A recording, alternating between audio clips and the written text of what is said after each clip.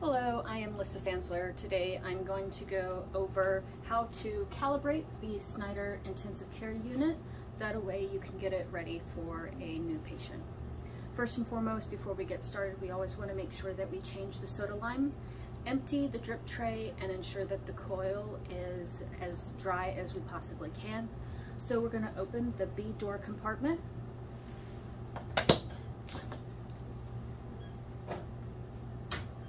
We will take out the soda lime tray, discard it, and then refill it.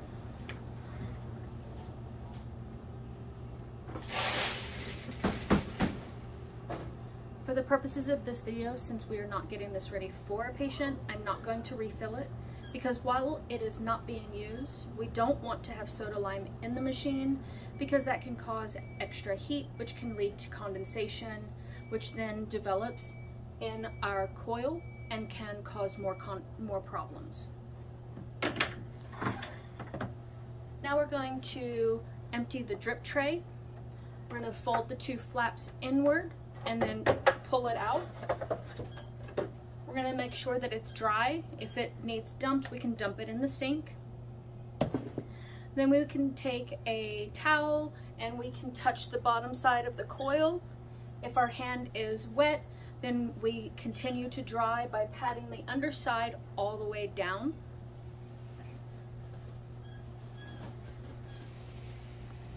So you can get a towel,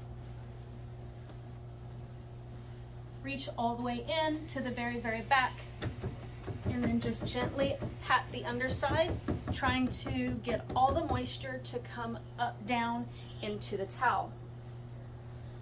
Once that has been completed, you can then put the drip tray back in.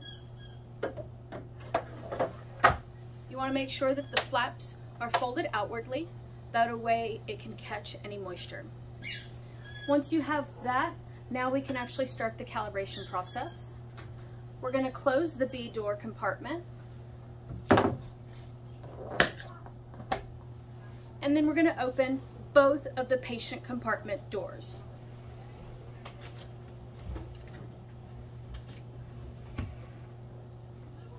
The reason we're opening both compartment doors is we need the inside of the patient compartment to calibrate and equalize with the environment of the room before we do calibration. Say for instance you have a patient in there and they're on a high percentage of oxygen and you open it but then quickly calibrate, it's going to calibrate to that higher percentage and then your oxygen reading is going to be inaccurate. Usually 2 to 3 minutes, you should be able to have this equalized out. How you're going to know if it is equalized out is when you turn your machine on. When you turn your machine on, you will see that we have different numbers. So you want those numbers to stabilize. So we don't want to keep seeing them going up and down, up and down. Once they're steady, that's when we can calibrate.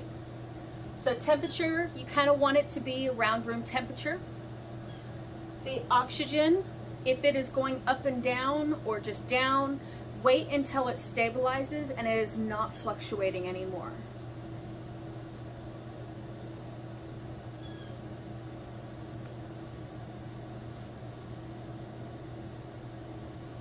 So this is still going down a little bit, so we're just going to take and wait for it to continue going down until it has stopped itself before we actually do the calibration. During this whole process, we're keeping those compartment doors open. That way it can air out and equalize. That helps it to stop going up and down.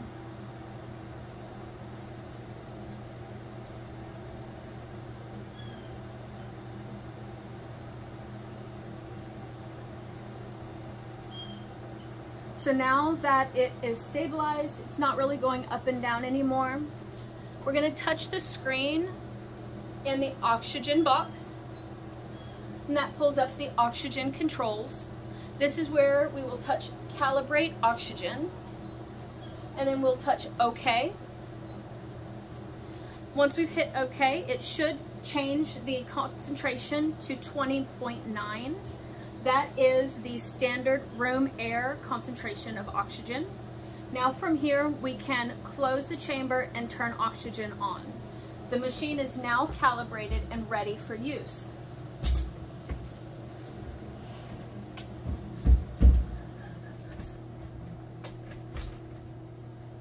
One thing to take in consideration,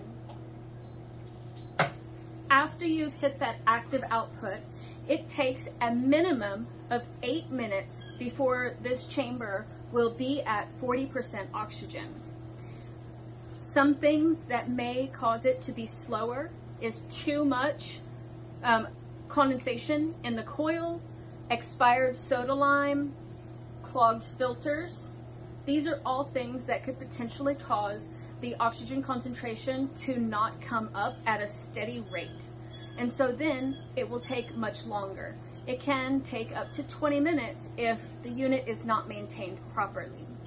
So this is why we emptied and changed out everything in the B door compartment. That way, when we do the calibration, the hope is that within that 8 minutes, we can get our unit up to 40% oxygen. Ideally, you would wait the full 8 minutes or however long it takes for it to get to 40% oxygen before you open it and place a patient into the chamber.